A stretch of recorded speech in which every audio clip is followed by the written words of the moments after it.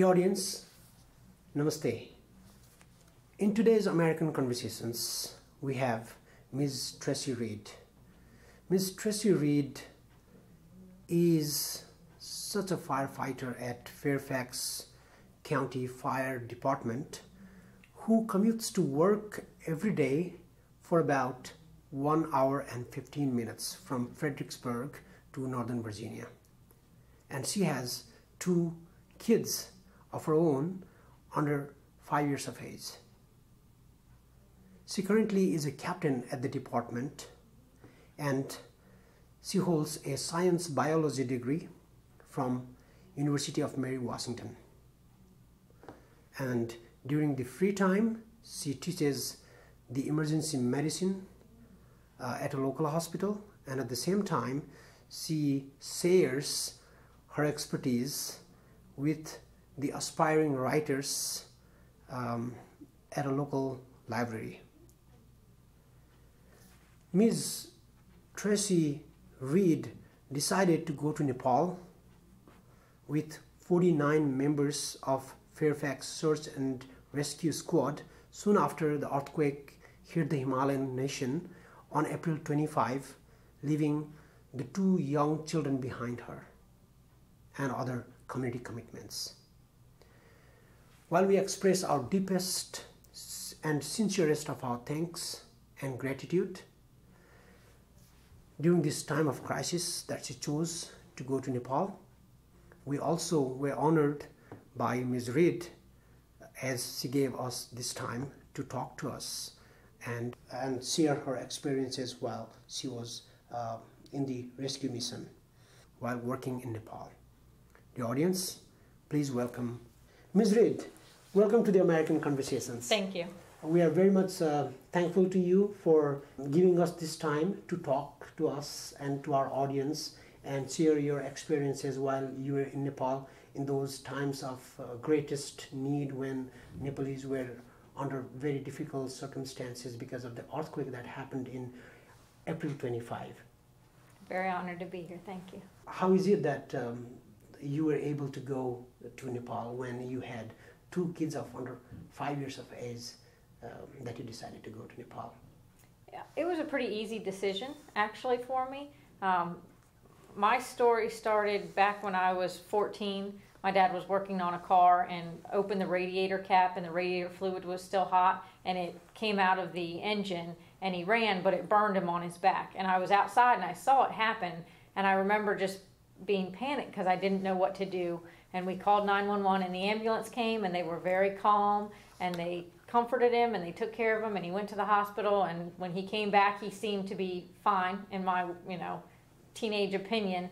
And I knew then, I said, that's what I want to do. I want to help people. How old were you then? 14. 14. And so when I turned 16, I learned the local rescue squad taught the EMT, the emergency medical technician class, and you could do it when you were only 16 years old. And I thought that was amazing. I thought you had to wait till I go to college and medical school, and here I could be 16 and I could help people. And I took the class and I loved it. I loved being so young and being able to make a difference in the world. And so I've been doing it ever since. I volunteered and then I got a career job. My husband, pretty much the same path. He graduated high school, he joined the local rescue squad and fire department. So we're both, and now you're in the same department, both of you? Not now. He's actually works for he's a law enforcement. So he works for the police department. So both of us, our whole careers, him since he was probably 19 years old and me since I was 16, have been involved with either emergency medicine, firefighting, or law enforcement. And so it's deeply ingrained in us to help other people. And so it was an easy decision, and he was very supportive when it came up. Of course, go and I'll take care of everything. He does search and rescue in Stafford. And so they call and say, hey, we have a missing child or we have a missing elderly person. And no problem. He says, I got to go. And I say, okay. So it's kind of our exciting life. Yeah, I mean, so it's not something like difficult situation to decide. So it was like, okay. Very easy. And we're very lucky, like you said, the community. My sister lives nearby, our parents live nearby, so our neighbors are great. So it's a community involvement for us to be able to do these things. If he has to work, it's, well, who's going to pick the kids up? And neighbors volunteer to pick the kids up, or My son had his 6th birthday while I was gone, and all the neighborhood kids came over to have a birthday party for him since I was gone. And so, yeah, it really takes a community. We couldn't do it alone. It's not about me. It's like you said, it's about all of them too. Yeah, absolutely. You are such a lucky person to have such a beautiful family around where you live. Yes, we are very fortunate. Exactly. How are you doing after you returned from your mission in Nepal? Wonderful. The time change is a little different, getting used to it was a long plane ride, but once you kind of got caught up on the sleep and the excitement of everything, I'll admit it was a little hard to adjust because I missed the people. When you're with your team for 3 weeks, day in, day out, you eat, sleep, live together, and you're around the Nepali community the whole time, and then you just leave all of a sudden. You're grateful to see your family, but you also still wonder about the people you met and how they're doing, and you just miss that bond with them. Almost 3 weeks' time, you had already developed a bond with the Nepalese there? Yes. So, and a good example of it, the drivers that we had, they volunteered to come and drive for us different places we needed to go. And one of our team members went out and saw them doing something in the dirt one day. And so he went over and started talking to him and said, "What are you guys doing?" And he said, "Oh, we're playing this Nepali game, Tigers and Goats." He said, "Oh, can you show me?" And so he showed... Like a chess game, right? Yes, and so he showed him how to play Tigers and Goats, and then he came back and he taught all of us, and it was a big thing. Everybody was learning Tigers and Goats. I came back and taught my kids how to play Tigers and Goats, and so my son's, "Can we play Tigers and Goats?" My daughter is 2.5, and so she calls it cows and dinosaurs. I don't know why. She's a little confused, but... Yeah, so that bond of... Yeah, that's what we played during our childhood too. Okay, yeah, so you have this life-changing, this, huge disastrous event, but we're still able to find some common bond and kind of, lighthearted. It's the human nature that connects you. And be communicating. And be communicating with people you can barely, English, it transcends language. Yeah. It transcends nationality and religion. It's just being humans.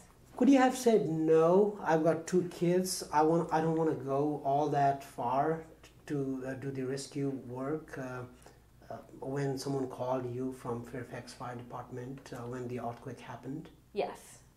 We were actually on a drill when it happened, and so they said, "Can anybody not go? There's a possibility we may be going. If you cannot go, let us know." And I called my husband, and again, we talked, "Hey, is there anything major? Do you see why I couldn't do this?" And he said, "Absolutely not, go ahead and go." So there is an option, but that's why I'm on the team to go. And I waited to get on the team until my children were a little older. If I had an infant, I think it would have been a little harder to leave, but I think they've spent time away from us. I work 24-hour shifts, so when I'm gone for 24 hours. So they're a little used to that. Of course, this was a lot longer than that, but I knew they would be okay. So to me, there was no hesitation. There was no question. So you could have said no, but still you said yes. Yes. So what is it that made you to say yes?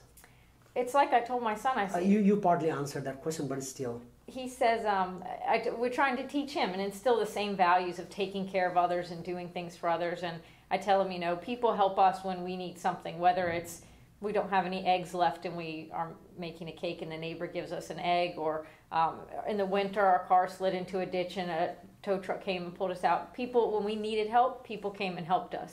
And now the people of Nepal need help, so Mommy's going to help them.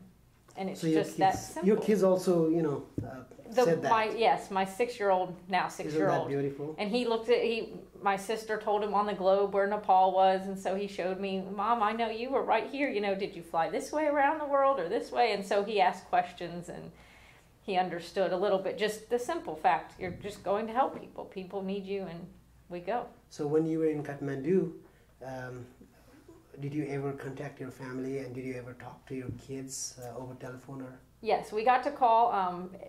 Everybody called for Mother's Day, and so that was Mother's Day was that time too. We missed Mother's Day, and then I called him on his birthday when I missed his birthday. So, and he was great. He said, we're having a birthday party with the neighborhood kids, and I said, "Oh, well, we can have another birthday party when Mommy gets home and this weekend." And he said, "Well, then I'll be 7." And I said, "Well, not exactly. You'll still be 6, but you just get 2 birthday parties." So it's beautiful. Was that your first trip to a foreign country on a rescue and search and rescue mission, or? Yes, because I told them I have one of the best stories on the team. prior to this, the team had not gone on an international deployment in 5 years. So sometimes they're very spread apart. You don't know when the next disaster is going to be, and it could be a long time. I got on the team in December, and then you have to go through a lot of training and issues with your immunizations and your passport, and all that takes time.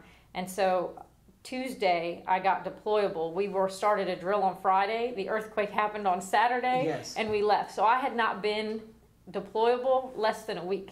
And all of a sudden, I was like, I'm getting my first drill and my first international deployment in a matter of days, which was just amazing. But I was brand new. Definitely the newest person. But you got your visas stamped at the airport, I guess. Yes, just go. Exactly. Learn as you go, kind of. Exactly. Thing. Yeah. Tell us about the most touching thing that you came across when you were doing the search and rescue mission in Nepal. It would have had to undoubtedly be when the 15-year-old boy was rescued from that building. It was just a miracle. I don't know how else you say it. They said they were actually digging the building out as part, just demolishing it, and the person working the crane, the bulldozer, took a break to get a drink or something, and when he turned the machine off, he heard the screaming. And it was only because he had turned the machine, he could have left the keys in it, he could have left it running, but he turned it off, and they heard something, and so the Nepali Armed Forces and the Nepali police, they found him, or they heard him, and we got word that there was something going on, and so we went over to offer assistance. And it was just, there were hundreds of Nepali Armed Forces, Nepali police, other teams, just Nepali people all gathered around all the way out was in a little alley. And so they were lining the ring road as we pulled up. I mean, hundreds and hundreds of people. And so to watch everybody work together with very little tools, and it was probably, if you look at the pictures, like 6 or 7 floors down that he was in a very small space. And it was just amazing that he was alive and that he was talking. And when he came out, he said something about he had given up hope. And that somebody was after said, so many hours. Right, 7 days, 5 days. I have to look at, but several days. Yeah, several days. Yeah, Tuesday was, and he said, and people said that's what these teams do, is they bring hope. Yeah. And I mean, what an amazing gift to bring, and you can send money and things, but to bring hope, that's truly amazing. And so that was a very touching moment when he came out. I mean, I want to say it's like a rebirth. It's almost like watching a baby being born. They pulled him out of that concrete and he was alive, and they kind of held him up and moved him. Just people passed down and they were clapping and cheering, and into the vehicle waiting to take him to the hospital. It was just amazing. I couldn't imagine what his family had thought and how they were feeling. These things happen in the remotest area of the world, or the farthest area of the world. How difficult was it to do the rescue operations in those concrete buildings? Because over here it's kind of little, you have equipments, yes, and things go pretty fast, and then lives are, brought to, normal situations again. How difficult was it to work out there in the rubbles? It's pretty difficult, but that's what we train for. And we have a facility in Lorton where we have concrete piles and we call it rubble piles, where we practice, where we collapse like a parking garage, or they just built one with an elevator shaft or things like that. They simulate vehicles falling in large amounts of debris and concrete, and then they tunnel in to go get victims or mannequins or whatever they're using. And so we practice doing it with very limited equipment. And like I said, the good part of this, I guess, is that we were practicing for a drill. On Friday morning, we got deployed and we went to Lorton, and we were pretending it was the 2007 earthquake in Peru. Mm-hmm. And so we're doing the drill and going through all the scenarios. And it was Saturday morning. We'd been up all night. Everybody had been working all night on this drill site. It was supposed to be a 3-day drill. Saturday morning, people started saying, "Why, there's been an earthquake." I said, "Yeah, that's the drill, an earthquake in Peru." And they said, "No, a real earthquake in Nepal." And we were like, "Oh." Just the irony of, we were ready. Everybody was there, all our equipment. We had just been practicing. So just to pack it up, get on an airplane and leave, and we were right in it. We had just done it. And so that's what we train for, is just to use hand tools. The vehicles, we don't have big vehicles. We get whatever we can get. So if it's a pickup truck there, or if it's an SUV, we just fit as many people and tools as we can get. They pick out the tools that they need the most, and we just drive to wherever we need to go. Until Friday, you were training. Yes. The same kind of rescue operations, Exact same in thing. Peru. On Monday, you disembarked from the airport. What kind of feelings were racing through your mind? Were you scared about, I was never scared. I was more nervous. Are we here in time? Because that's the farthest I think the team has ever had to go. Yeah, that 19 was my hours first on the air, I guess. Yes, and the whole travel time I think they said was 52 hours from when we left, because we had stops and things that we had to refuel the jet and things like that. Yeah. And I think the biggest fear I had was, are we here in time? Yeah. Are we going to be able to do anything, or is it too late? And so that one boy was just where it's not too late. I mean, you can't hope Yeah. in life. You can't put a price on that. It made Exactly. it all. We would have loved to have saved more people, Yeah. obviously. Yeah, but, if you were in, yeah. and we always try, but it worked out, these circumstances for him. So when we landed, I remember looking around, and I'd never been to Kathmandu. And so what are we going to see? How much destruction is there? What are the people going to be like? Are they mad that we got here too late? Or, I didn't know the feeling of it and how dire the situation was going to be. So what kind of relation did you get from the trip, the rescue and source mission in Nepal? I think I learned more about myself How capable through the you were? Nepali people. They're so resilient. I mean, there was a story about a woman in a village whose home was made of mud bricks, and it collapsed in the earthquake. And she was outside stacking the bricks up again, rebuilding her house. And she wasn't waiting for somebody to come help her.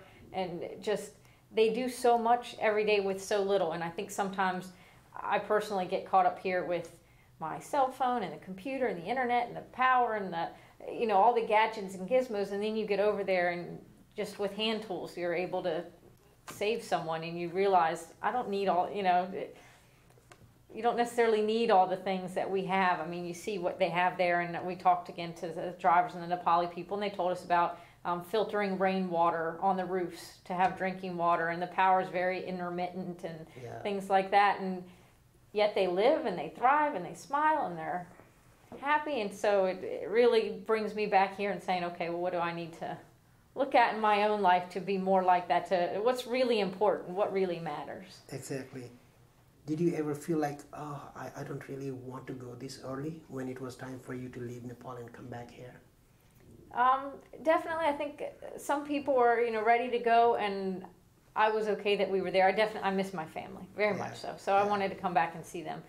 And I also think to myself, to try to understand it, we have a job. Our job is search and rescue. That's what we train in. That's what we specialize in. That's what we do. And by that point, the search efforts had pretty much been stopped. They'd said, this is no longer a search and rescue. It's a recovery, and it's a rebuilding phase of this. And I wanted to stay. Part of me wanted to stay and help, because like I said, you get to know the people and the culture and everything, and you try to become part of that. But I realized that there's other groups that do that. That's what they do. They come in and they know how to build buildings and food and water and shelter and set all that things. And that's not my specialty. So I have to trust that people who are better trained at that were coming in to do that. Just like they probably wouldn't have been, as comfortable doing search and rescue efforts. So everybody has their piece, and everybody is able to contribute. And I think we did what we could to contribute. We did a lot of humanitarian work while we were there, but it's definitely not what we're trained to do, and there were other people trained to do that. How fortunate do you feel that you were with the Fairfax Fire Department that made you to go there? Very fortunate. Fairfax, there's only 2 teams in the United States that go international, and so LA Los Angeles and Fairfax, right? And I mean, that's incredible if you think about all the firefighters in the country, to get to be all the people in the country to not only ever get to go to Nepal, but to get to go to Nepal to help other people. It's amazing. It's a dream come true. That's why I joined Fairfax Fire Department, was because of their USAR team. Eventually I wanted to be on that team. I thought it's one thing to help my community, but now I'm going to try and help people all over the world. Yeah.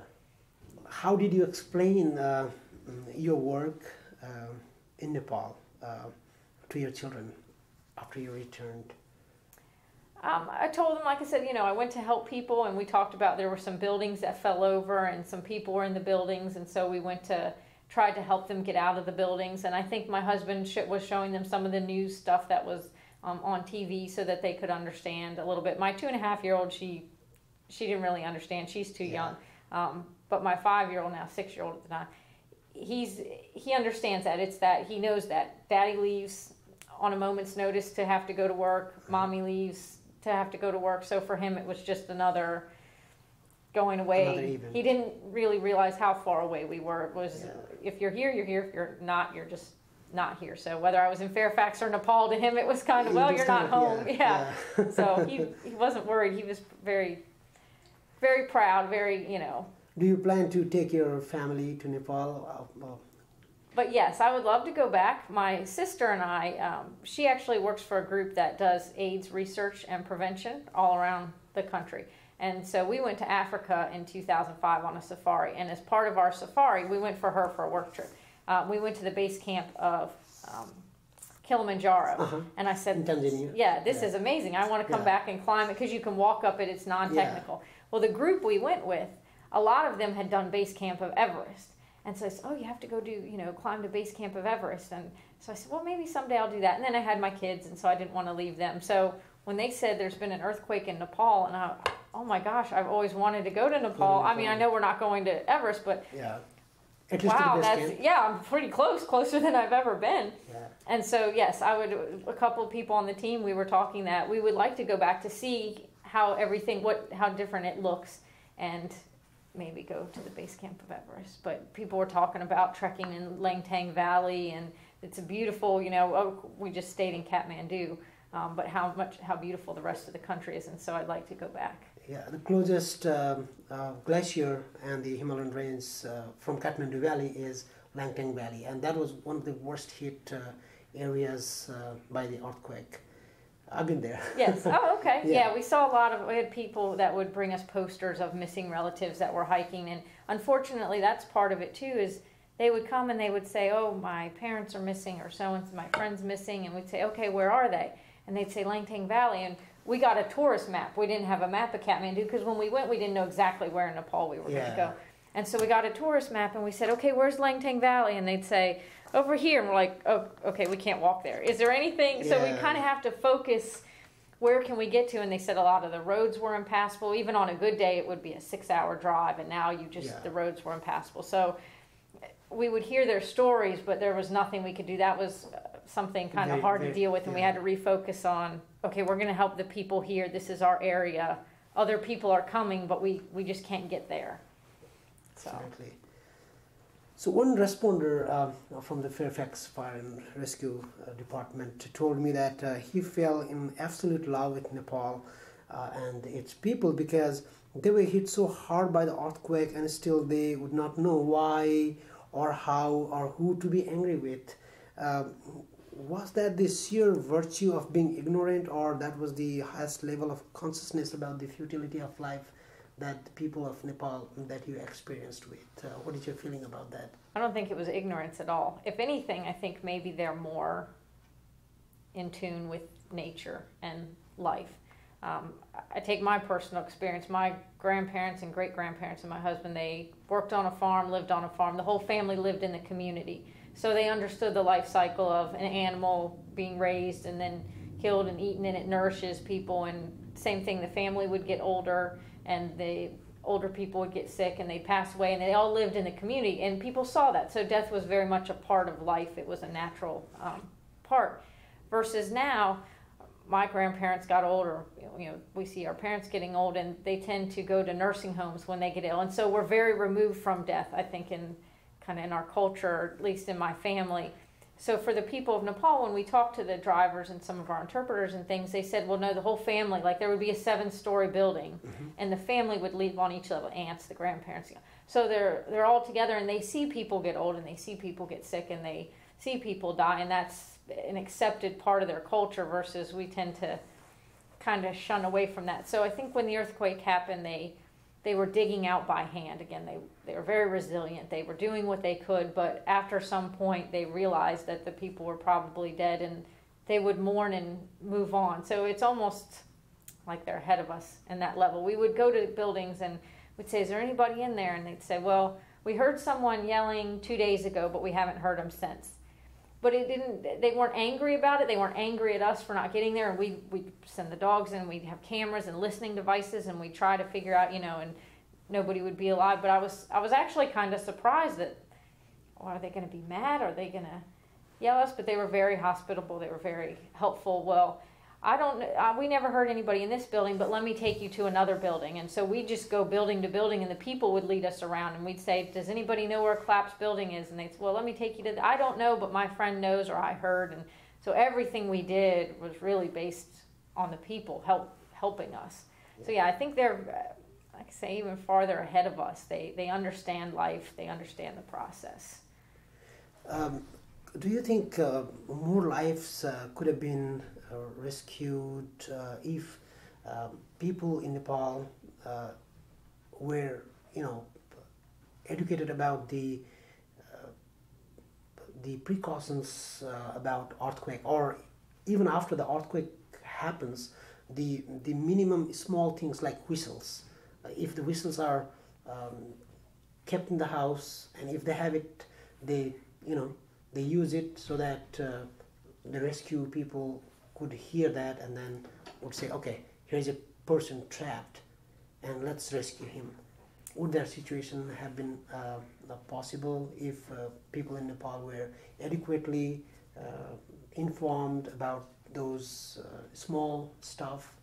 We saw signs that were there beforehand, and I didn't know the area. There's apparently it's a fault line, and so there's a lot of international training on earthquakes and damage and prevention and the building codes and things like that had been going on there for a number of years. And we saw poster billboards of what to do if there's an earthquake that were there before the earthquake, we were told. So for us, I think just our travel time to get there was so long. But they said they heard people yelling, so I don't know that I can answer whether whistles would have been. I can't imagine it's a bad idea, but yeah. So the Fairfax County is moving with the USAID sending another team to Nepal for recovery and reconstruction efforts. What is your advice to the members of the team who are visiting for the first time in Nepal, like you did visit?